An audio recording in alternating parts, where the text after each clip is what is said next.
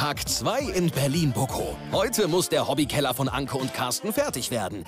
Nach nur 4 Stunden Schlaf haben die beiden schon wieder angefangen zu arbeiten. Oder Fehler auszubessern? Wir werden sehen. Hallo. Morgen. Neuer Tag, neues Glück. Kommt rein. Glück können die beiden gebrauchen, denn Know-how ist Mangelware. Guten Morgen. Morgen. Wie lief's letzte Nacht? Wir haben versucht, die Fliesen zu Ende zu bringen. Also ich sag mal so, nur bis dahin, wo wir wirklich gerade abschneiden.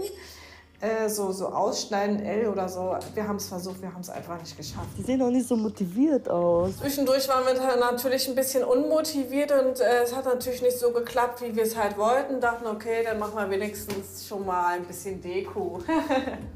Ein Wandtattoo. Wurde da auch drauf rumgetrampelt?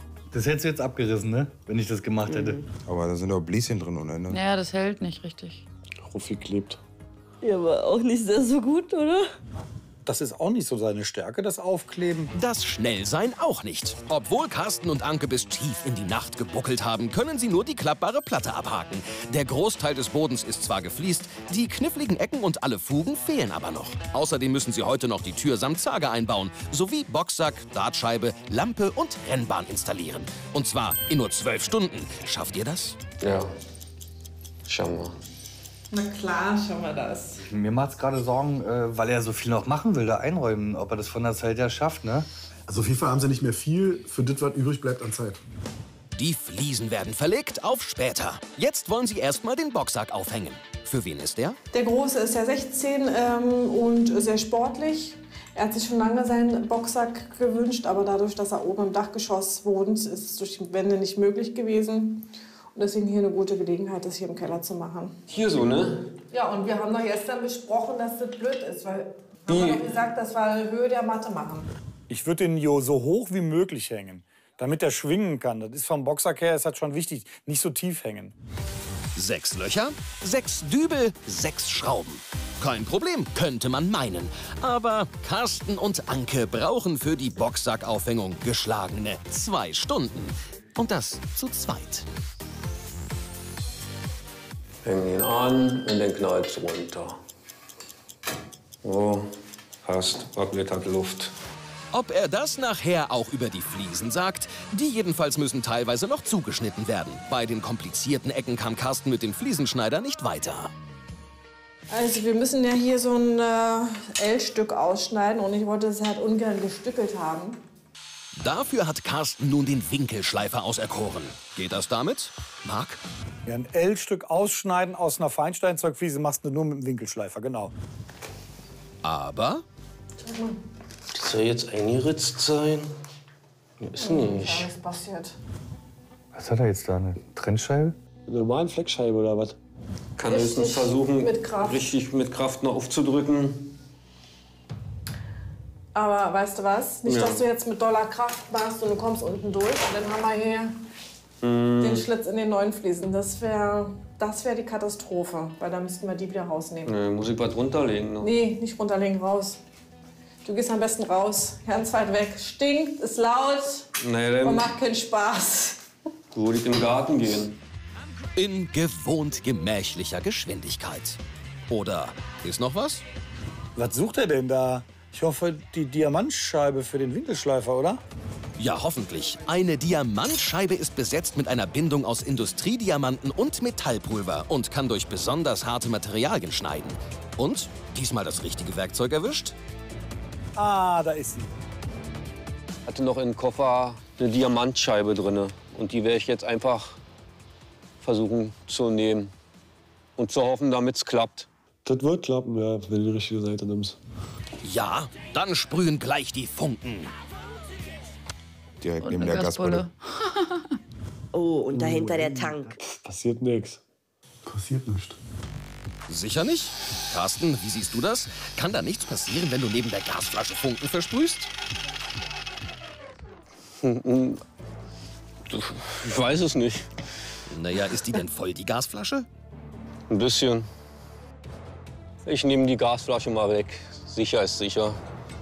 Gute Idee. Ich glaube, er hätte die nicht weggetan. Hat er aber. Und er hat sogar was untergelegt. Carsten lernt aus seinen Fehlern. Und siehe da, das läuft. Warum denn nicht gleich so? Jetzt wollen wir nur mal hoffen, dass sie passt. Genau so wollte ich es haben. Na, das noch mal drunter wahrscheinlich. Mutti ist glücklich. Genau so und nicht anders, ja? Genau so sieht's auch gut aus. Und die Platte für die Rennbahn? Guck mal, die klappbare Klappe. Sie klappt. Sie klappt. Sie klappt nicht, doch sie klappt. Ist aber ganz schön hoch, oder? Na, wir mussten die so hoch machen, sonst ist sie ja nicht klappbar nach unten. Die Idee war ja eigentlich, dass sie nach oben geklappt werden soll, aber es gab keine Winkel im Baumarkt. Na gut, aber dann ist doch die Carrera-Bahn sehr, sehr hoch für die Kinder. Ja, holen die sich einen Tritt jetzt, da hochzukommen, die Kinder, oder? Guck mal da oben, unsere Carrera-Bahn. Wird zu hoch sein. Also In ich dem denke Alter. mal, die haben das nicht gerecht. Kindgerecht, ne? Es gibt auch Winkel, die kannst du in alle Richtungen verdrehen. Du musst halt nur die Bodenplatte dann irgendwie fest auf Füße stellen. Das ist ja logisch. Carsten will die dünne Platte erstmal stabilisieren. Auf seine ganz eigene Art. Jetzt baue ich noch mal schnell so einen Rahmen hier rum mit die Leisten und setze dann noch mal 2 Stützpfeiler hier unten hin, also 2 Füße, damit die Ecken wenigstens auf dem Fußboden stehen und nicht in der Luft hängen. Was? Wie soll der klappen, wenn der Tisch klappt? Ja, da bin ich dann noch mal am Überlegen, fragen, sehen. Ach, Carsten, da gibt es doch auch Winkel für. Die hat Carsten aber nicht. Und für eine weitere Baumarktfahrt bleibt keine Zeit mehr. So, und dann kommt der Balken hier noch mal rein. Bis zur Erde. Okay, dann steht der Balken und wie kriegt ihr den dann wieder ab, wenn ich es klappen will? Indem wir das abschrauben. Wie jedes Mal brauche ich einen Schraubenzieher, um die Beine wieder abzumontieren, oder wie? So, Wie bitte? so. Entschuldigung, da fährt mir verschreckte Teil außen an. Er will das jedes Mal abschrauben? Entschuldigung. So schnell wird aus einer klappbaren Platte ein feststehender Tisch. Dürfte die Bewertung beeinflussen. Die gibt's heute schon von der Konkurrenz. Am Freitag kommen Marks doppelte Profipunkte dazu. Und wir erfahren, wer als Wochensieger 5.000 € abräumt. Weiter geht's mit Werkzeugschinderei.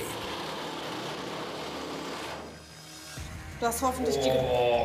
Du musst ein bisschen mehr drücken. Das kannst du dann machen. Ja, Freue ich, dass lass ich alle die. Leisten dran habe. Lass bitte die. schön. Mach deine Fliese da weiter. Ich nehme gleich weiter. Oh, das ganze Gewinde in den Arsch. Sie legt da aber los. Ja. Da hat sie gerade Probleme mit dem Akkuschrauber, ne? Ja, schön rundgelutscht. Oh nee, du machst die rund. Wenn die Schraube einmal kaputt ist, dann kann Carsten die nicht jedes Mal wieder abschrauben. Seine Platte mit den Füßen, die feststehen, wenn er die runterklappen will, weil sie nicht nach oben klappt irgendwie. Mann, komm, reg dich jetzt nicht auf. Ich hab die Leisten dran. Was soll das jetzt so, ob rund oder eckig? Da können sie auch einen Gummi nehmen, einen Einmachgummi, wenn die Schraube einmal rund ist. Dann stecken sie den Bit mit dem Einmachgummi in die runde Schraube rein und dann kriegen sie die Schraube wieder raus. Na dann, keine Zeit für Feinmotorik. Ihr habt nämlich nur noch 6 Stunden und 16 Minuten. Gut, 6 Stunden, 16. Und zwar zum Fliesen verfugen, Tür und Zarge einbauen, Lampe basteln und Dartscheibe aufhängen. Sportlich, also Vollgas. Oh, die Dartscheibe hängt.